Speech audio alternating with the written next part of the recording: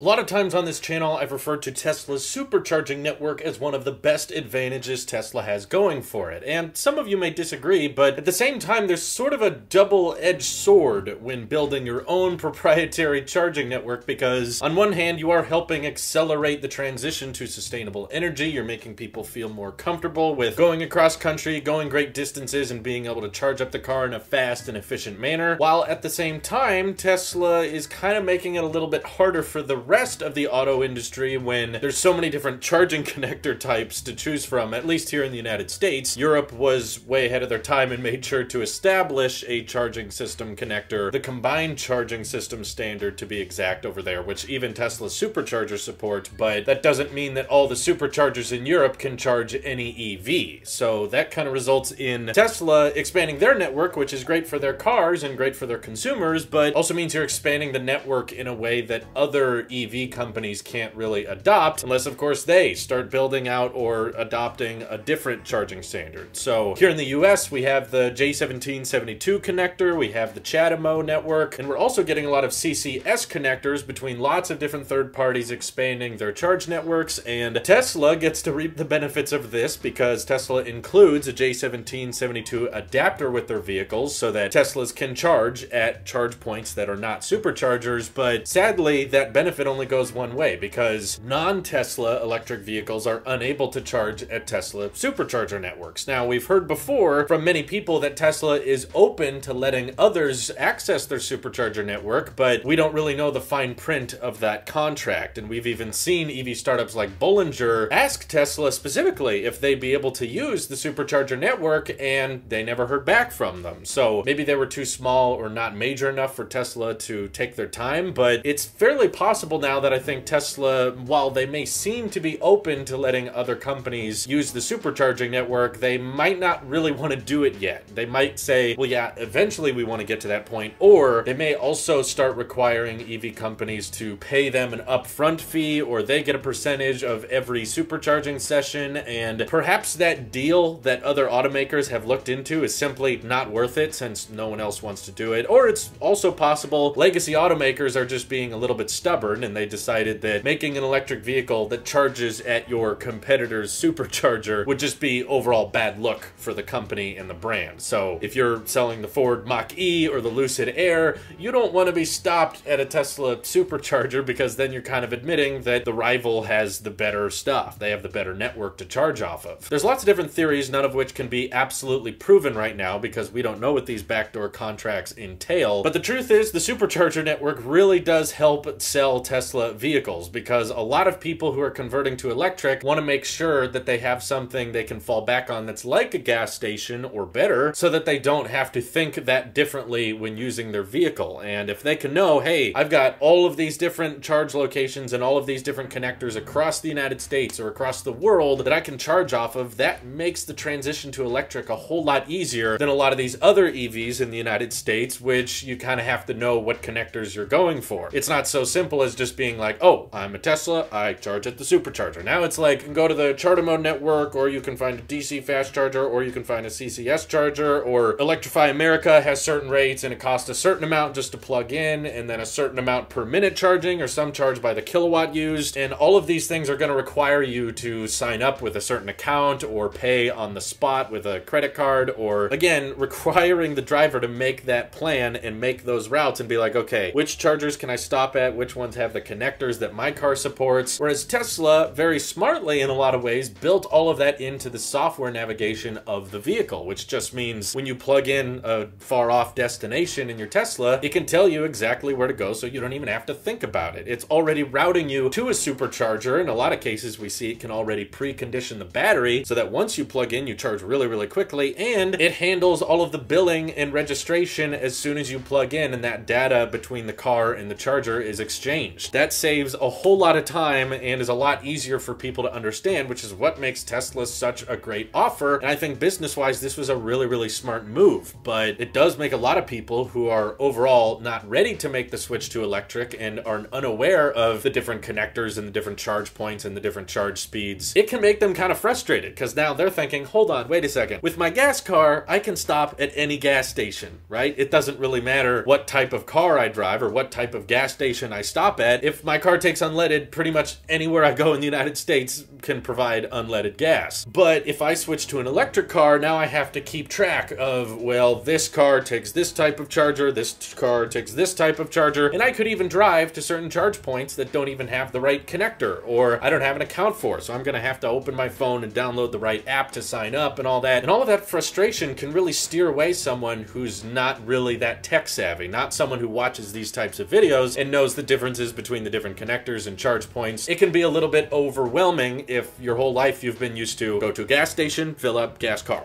It's that simple. And we kind of have a chicken and an egg dilemma with the United States, at least, with Tesla rolling out superchargers, because when Tesla initially started launching vehicles like the Model S and they wanted to build out their charge network, at the time there really wasn't much of agreed upon standard, because Tesla was so new and so unique to the auto industry that there weren't that many companies out there working on public EV charge points that we should all agree on one type of connector, again, that Europe decided to do, which was much smarter. But here in the US, that meant that Tesla said, okay, we're all about vertical integration, so we're going to design our own charging connector that our vehicles are going to use and destination chargers can use, so that at hotels and restaurants people can put in level 2 charge points. And then the supercharger network, of course, which is the most expansive and most readily accessible network, and also not just having the most stations, but having the most stalls to charge from. And Tesla has not stopped accelerating that growth with the V3 supercharger network and being able to charge cars up to 250 kilowatts. It's really strong and powerful that no other public charger company has been able to catch up with what Tesla has had to offer. So that means that there's these other standards that the rest of the industry is agreeing upon, whether it be CCS or J1772, way too complicated names. I agree, we need to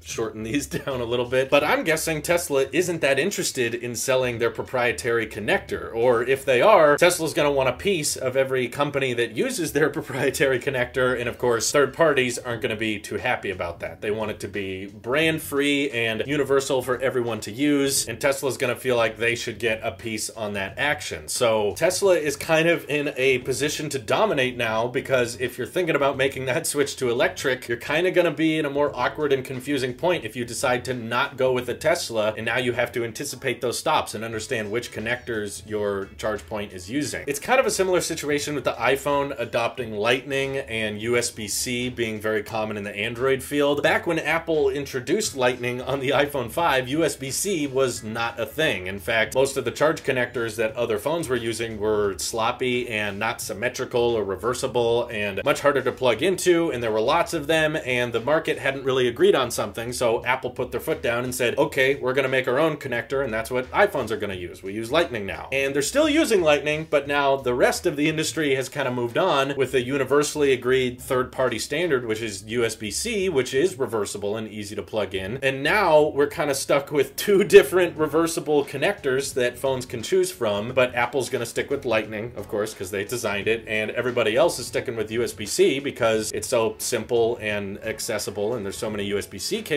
out there that now if Apple decided to switch to USB-C on their iPhone, there would be a lot of useless Lightning cables out there. So we're kind of in a similar place in the United States with Tesla superchargers, because Tesla probably doesn't want their connector to become open source for anyone to use without getting a cut, and other companies don't want to adopt Tesla's proprietary connector because they want to have an open standard that they're already using, whether it's the J1772, CCS, or the Chartamo network. They have all these options that they're trying to unify, but none of them are expanding or is growing as much as the Tesla supercharger network. So if Tesla decided, hey, all US cars are going to now start adopting CCS, then every single supercharger in the United States would now need to be retrofitted with new connectors, new cables. It would cost millions, probably billions of dollars to switch everything over, and all of the Teslas driving on the road today would still be stuck with that older Tesla proprietary connector, meaning they would all have to get retrofits. So this is not an easy, simple solution to solve. That's why it's kind of a double-edged sword. You know, there's benefits of Tesla being more vertically integrated and allowing them to have complete control, because the supercharger network by far is the best charging network out there. It's simple, it's really easy to use, there's lots of them, they charge charge fast, and you just don't even have to think about it. You just drive your car in and plug in. But at the same time, Tesla has made it so good, and they've made it so proprietary and vertically integrated that now it's very, very difficult for other people to get on board with it. And Tesla has not seemed to make it super easy for other people to tap into because no one else will do it. And I don't think it's just because everyone's too stubborn. As we saw with Bollinger, they have been interested in doing it since 2018, and Tesla still has not gotten back to them. So that means for the short term at least, yeah, it's going to be kind of confusing for people making that switch to electric, particularly if you don't want to buy a Tesla. But if you do want to buy a Tesla,